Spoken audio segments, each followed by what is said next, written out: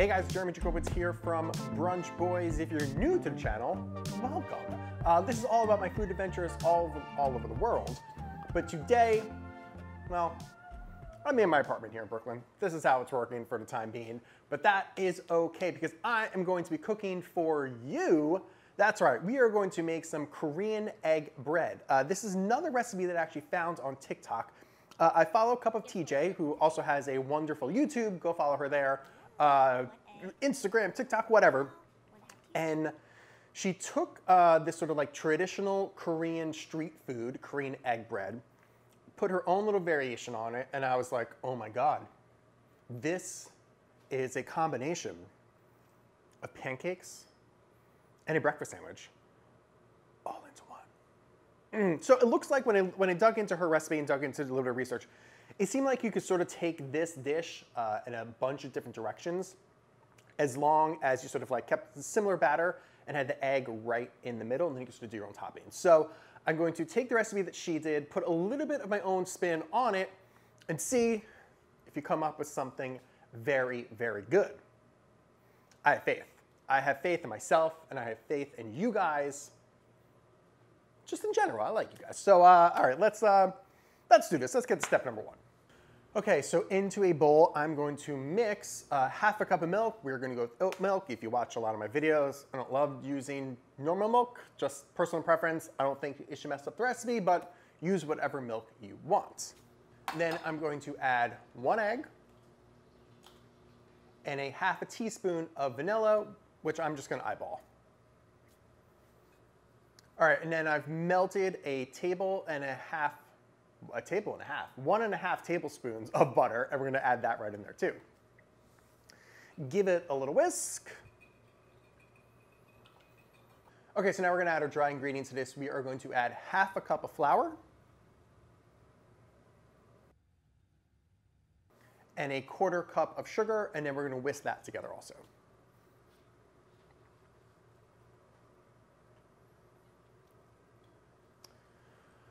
All right, so at this point in the video that I was watching, she took the batter and put it into little trays. But I'm actually going to add what she added on top into the batter itself as well. So into the batter, I'm gonna add bacon, scallions, cheese, and those are also gonna be on top of it, but I wanted to see if I could sort of get that thing running through the entire bite instead of just being on top.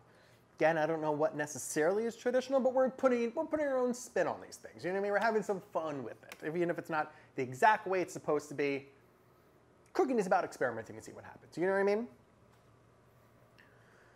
All right, so I'm filling up the trays about halfway each of the batter. I was expecting to make about 4, but I have a little bit extra, so actually just gonna make 6 of them. The more the merrier. Okay. So now I'm going to crack an entire egg on top of each one of these. All right, and these eggs that I'm using are actually sent to me by Handsome Farms, so thank you guys so much. Handsome Brook Farms. I'm a dummy, even better. But thank you guys, I eat eggs every single day, so appreciate the free eggs. We don't want to be breaking the yolk here, we want to keep it intact, so be careful. All right, and now I'm just going to top them with what we put into the batter as well. So more scallions, more cheese, and more bacon. All right, we're looking good. So I have the oven preset for 390 degrees, and I'm gonna put them in there and bake between 15 and 20 minutes. After 15 minutes, I'll just keep my eye on them. Just, you could tell sort of on top if they're gonna be done or not. So see you guys in 15 minutes. All right, so while those are cooking, let's talk about my hats. This is the newest hat to the collection. Thank you, Hat Club. My addiction is raging because of you guys, but this is actually the LA Express, which was the USFL team in the 80s. No, I'm not a USFL fan or an LA Express fan, but I'm a very big fan of Los Angeles, and I just love sort of like the 80s vibes coming off of the hat. So had to order it, got it in this week, had to wear it for you guys. I love it. I have a problem. A huge, huge problem, but not terribly expensive problem. So out of all the things I could have a problem with, buying hats seems like low on the list of things there. Okay. All right, there we go. Looking good. I'm gonna let them sit for just a minute to cool off, and then we'll pop them out and taste them. All right, let's dig into these bad boys. They look so beautiful. And like really like nice and light. They smell really good. They smell sort of like pancakes, which makes sense. It's a very similar batter coming together. All right.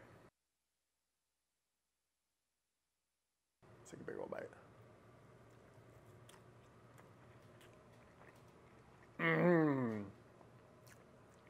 Oh man.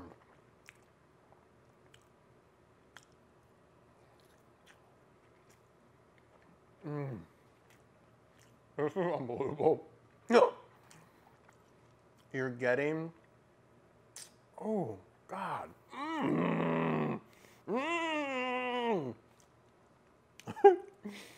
You're getting everything you love in like pancakes.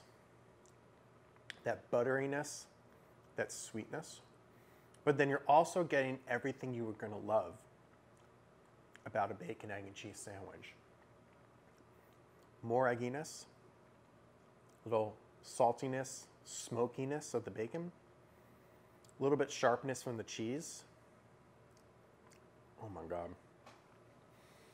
This is very good. This is unbelievably good. It just like is all your favorite breakfasts in one single bite, which is so crazy.